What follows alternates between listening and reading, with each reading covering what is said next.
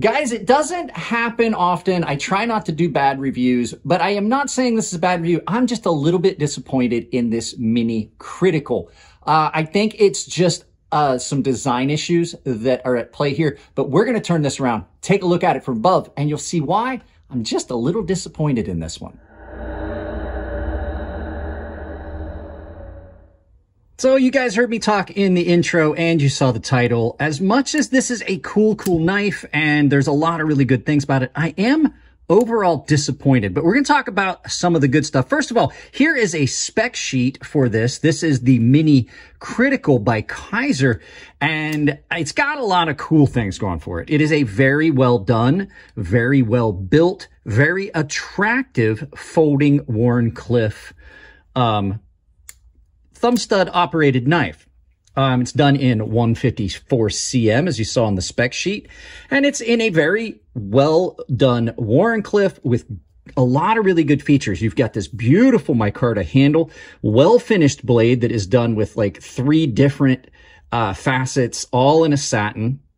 The thumb studs on it are in a very, very good position, and it has a very smooth action, as you would expect from any Kizer. Backspacer and hardware are all done red and black. You've got your body screws in black, your pivot screw in black, and you have this beautiful pivot and backspacer in red, along with this really good, very comfortable deep carry pocket clip that I found very easy to carry and useful, and it carries nicely in the pocket.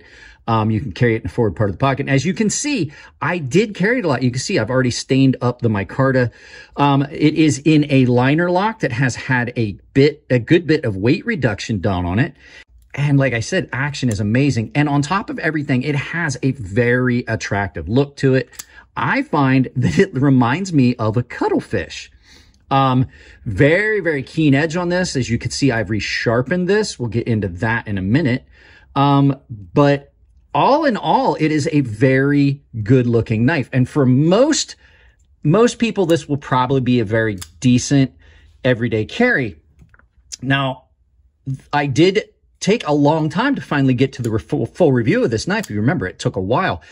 And that's because overall, I'm really disappointed in what I got in this knife. And it's nothing against Mojave knives. It's nothing against Kizer.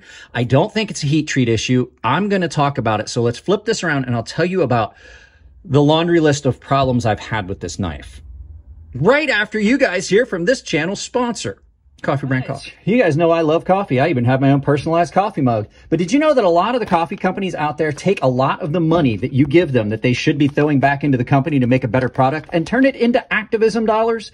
Coffee Brand Coffee does not do that. They take no stance politically any direction. They take all the money that they make and try to make a better product. So if you want to support this channel and a company that I absolutely do like the fact that they don't lean either direction politically, check out Coffee Brand Coffee. There's a link down below that will save you 5% at checkout, or you can use the coupon code CrazySharp, all one word, capital C, capital S, CrazySharp, all one word. They also have cold brew coffee, teas, and cocos, freshly ground and roasted to order. So check them out, support them, and support this channel. So I was really excited when I got this knife. I was excited by, you know, the overall look and how attractive it is. It's comfortable in hand.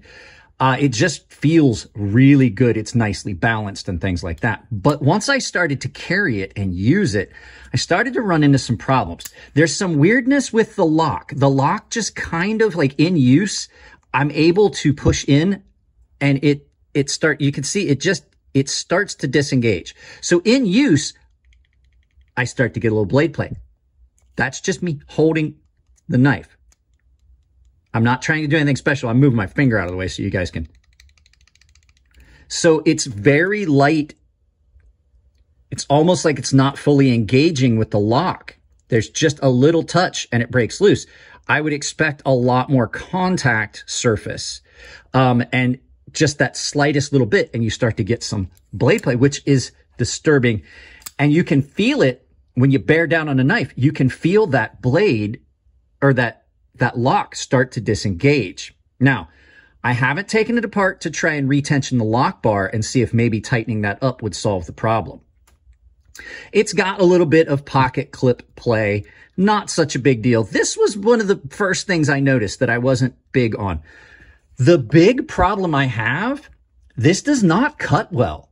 I don't know 100%. I've resharpened it several times. I've laid the angle back. I've used different grits. It's currently at 1,000 grit, or I'm sorry, 650 grit, and then on a strop to knock the burr off. It is very sharp. It is acutely sharp. It just does not want to cut. So when you're bearing down into cardboard, it just binds up and it just doesn't want to cut. Just to give you a point of reference, this very similar little knife from, Firebird Knives that you guys are going to see the first day in pockets on either, here before too long, absolutely screams through cardboard. So we've got similar blade stock thickness, similar blade shape. The only difference I'm seeing is the big thing that I think on this is the blade transition. It's very abrupt here.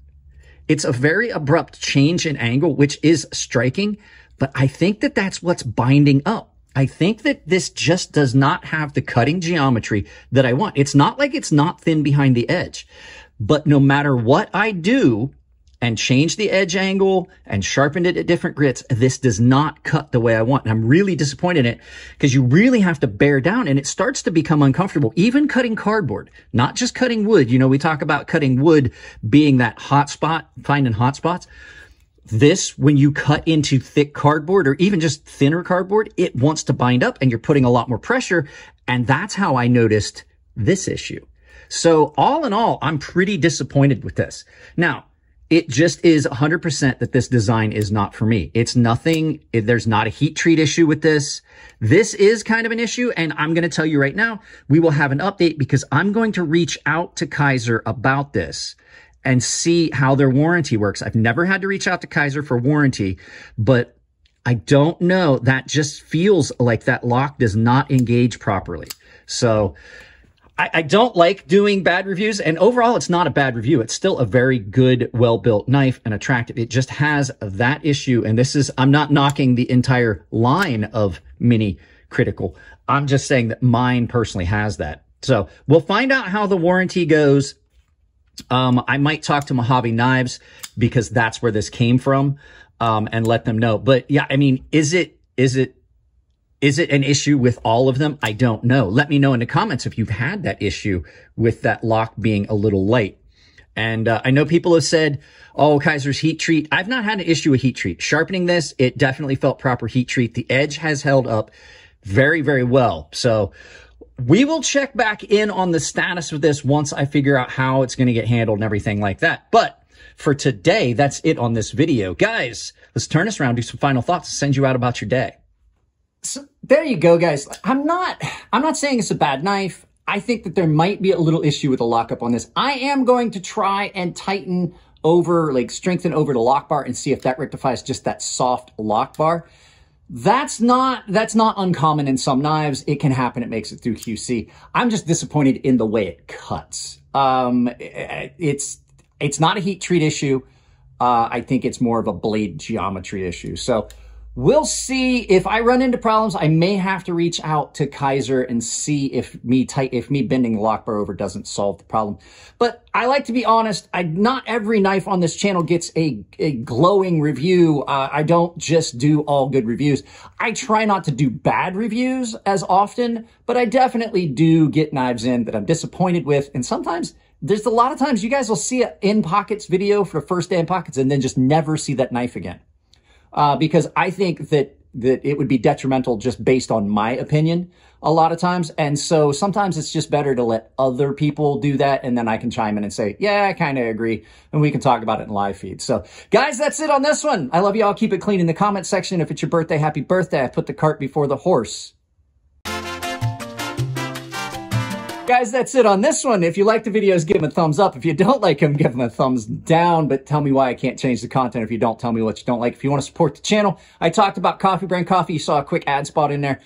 They are absolutely a great sponsor of this channel. They are going to run an ad for me. I'm going to film that later today, and they're going to edit and film it. They've been awesome about supporting the channel. Just go check them out. It doesn't cost anything to just check out the website. My link down below has a coupon code to save you 5% built into it, or you can just go to their website and put in a coupon code Crazy Sharp, all one word, capital C, capital S. Crazy Sharp saves you 5% at checkout. That coupon code also works at my other sponsor, which is Tempered Trail. They're giving you the best laces for your hiking boots, your day-to-day wear boots. They're not going to break. They are great, great items. They got 550-pound strength on them. I also have an Amazon store down below. Anything you purchase with that link down there, the channel gets directly supported. I've built some ideas lists down there, but you can also just pin it to your browser as your main portal into Amazon, and you can use it just like regular Amazon search items. I also have a membership. It's all tier-based. Everyone gets access to my Guilded server, which is just like Discord. It's amazing. We have a lot of fun. It's a community that's built around the world. Baseline and premium members are automatically entered into giveaways that I do on the Guilded server. And the premium guys have access to a sharpening tutorial series that I've built here on YouTube, accessible only to them. So guys, that's it on this one. I love you all. This is time for that now. Keep it clean in the comment section. If it's your birthday, happy birthday. And I'll see you in the next video.